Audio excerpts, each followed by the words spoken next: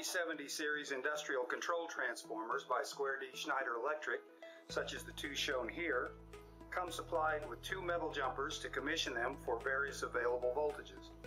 The jumpers are supplied only for the voltage codes that require them. The smaller jumpers are supplied for transformers with smaller screw terminals, 150 VA and below.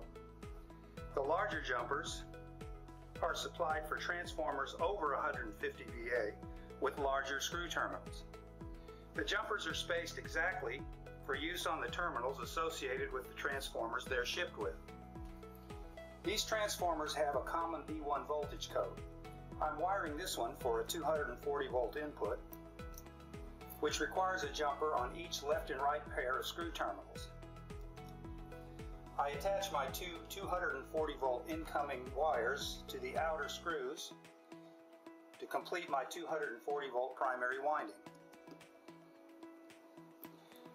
When 240 volts comes in across the primary, across these red wires,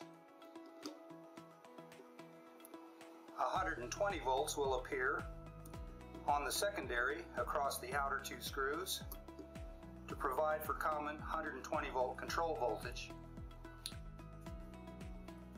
forming a 240 in 120 volt output control transformer.